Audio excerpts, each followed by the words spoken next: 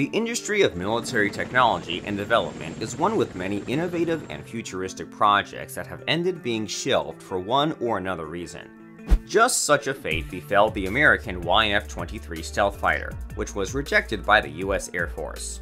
Japan took on further development of the Air Force's project and is now working to revive the YF-23.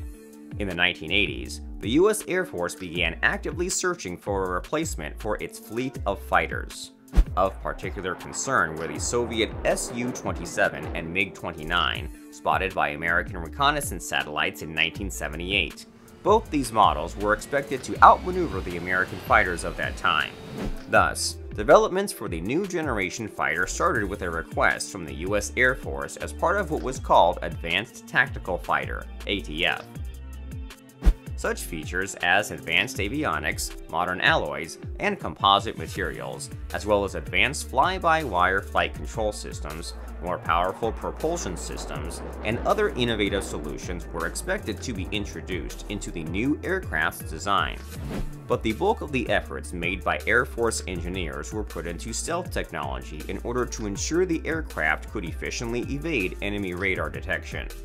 Project proposals were taken for consideration up until 1986, when two American aviation giants, Northrop and Lockheed, were instructed to develop their own prototype versions of the aircraft, which were the YF-22 and YF-23.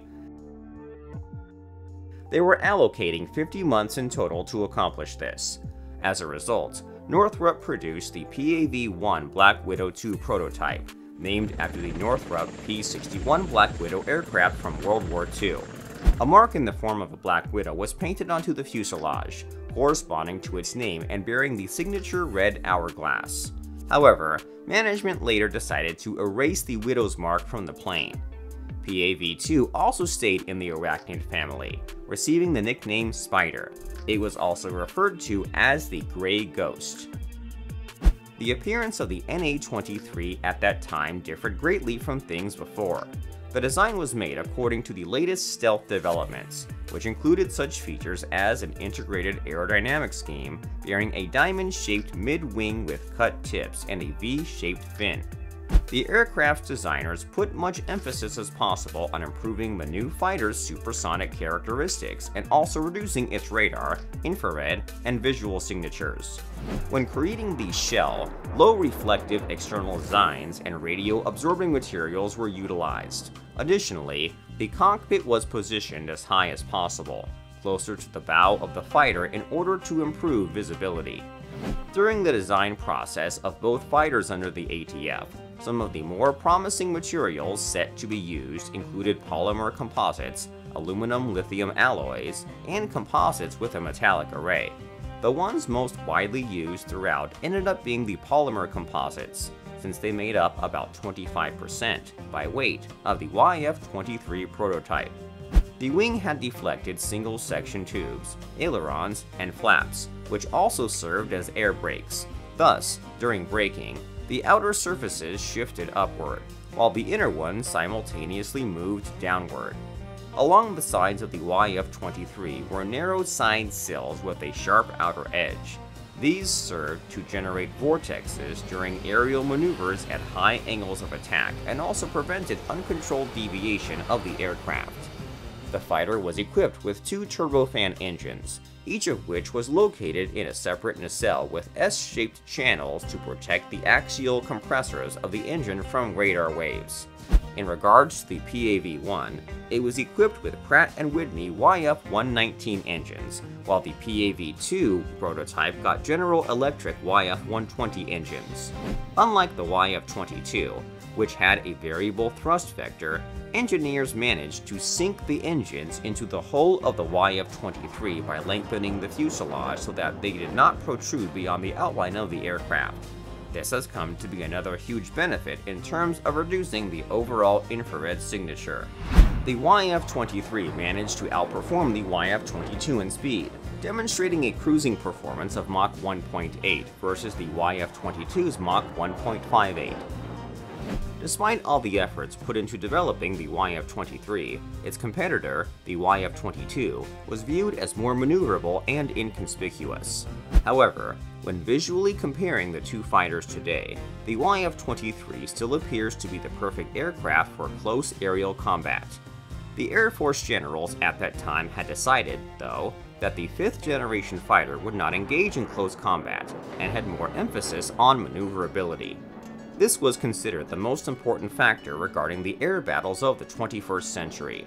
The very appearance of the YF-22 seemed to them more calm and conservative when compared to the revolutionary YF-23.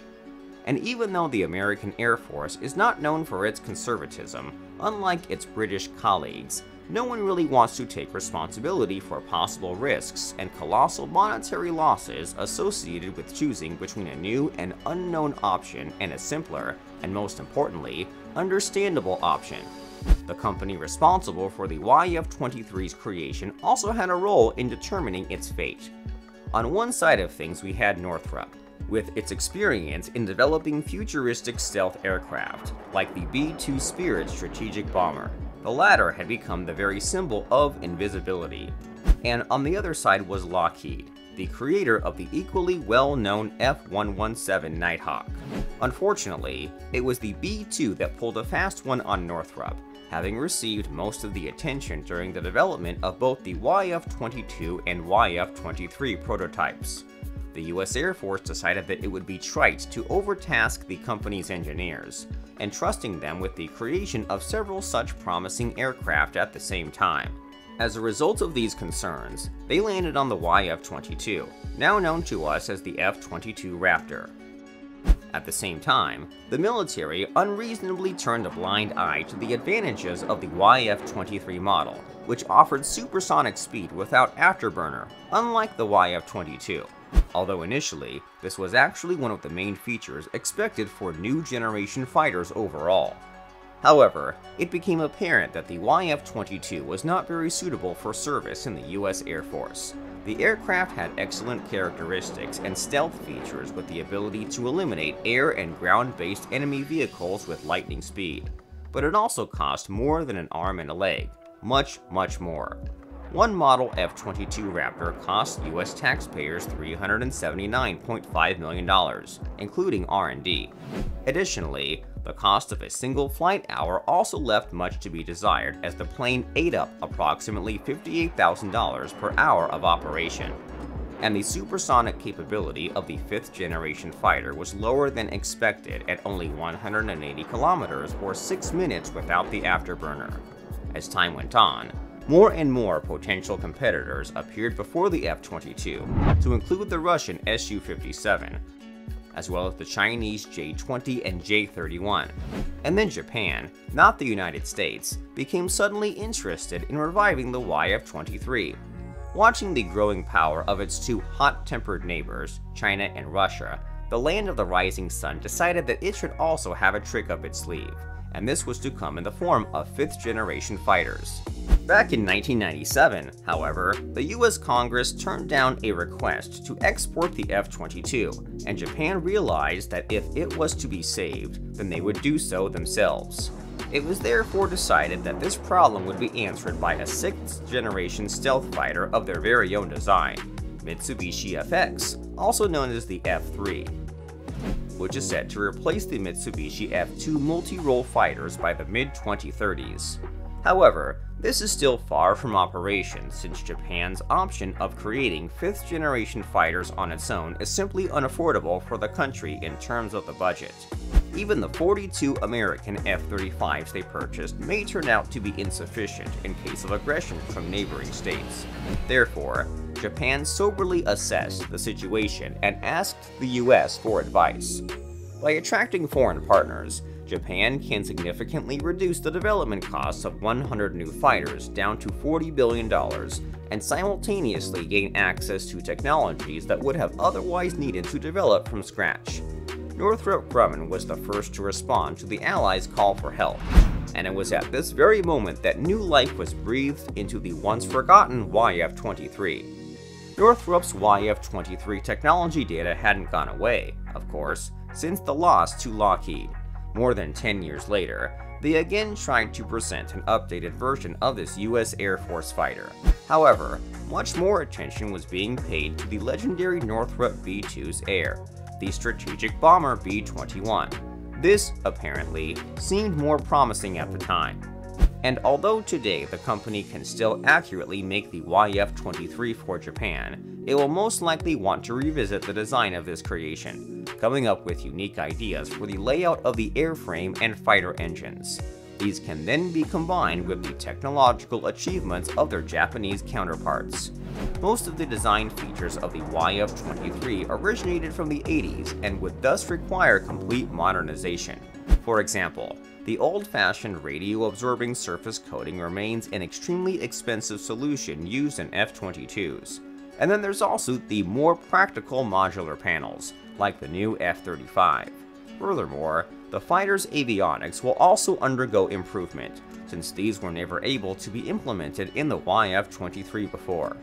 As far as advantages go, the YF-23 of today seems to be a worthy competitor to the F-22. The speed of Mach 1.8, performed by the prototype, is still impressive.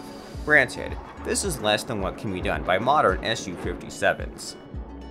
However, let's not forget that this is merely a test model. After upgrading the systems, its speed can definitely increase significantly, especially when looking at the use of a modern technology stack in this process. The prototype's integrated aerodynamic scheme has lost neither its relevance nor its advantages when compared to the traditional one. By reducing the drag, the fighter is able to significantly increase the internal volume, which is key, since the missiles must be stored internally and not on an external sling. This is done for stealth purposes. Additionally, the aerodynamic layout improves the overall responsiveness of aircraft control at supercritical angles of attack, even up to 60 degrees. Despite the amount of work laid out for it, Japan believes that starting with a tried-and-true design and then subsequently upgrading it via the latest technology can ultimately be many times more profitable than starting from scratch. Perhaps, thanks to the beneficial cooperation received, the country will be able to not only revive the promising YF-23, but also occupy the middle ground that exists between the semi-maneuverable but highly stealthy F-35 and the super-maneuverable but not as stealthy Su-57. One thing is clear for sure. After anxiously awaiting for 3 whole decades, the Black Widow and the Raptor can finally face off in the air, albeit under the flag of a friendly nation. What are your thoughts on all this? Do you think Northrop will succeed in reviving its brainchild in the vast homeland of the samurai? Let us know in the comments below. And as always, if you enjoyed the video, please give it a like and subscribe to the channel to see more content like today's. Thank you, and we'll see you again in the next video.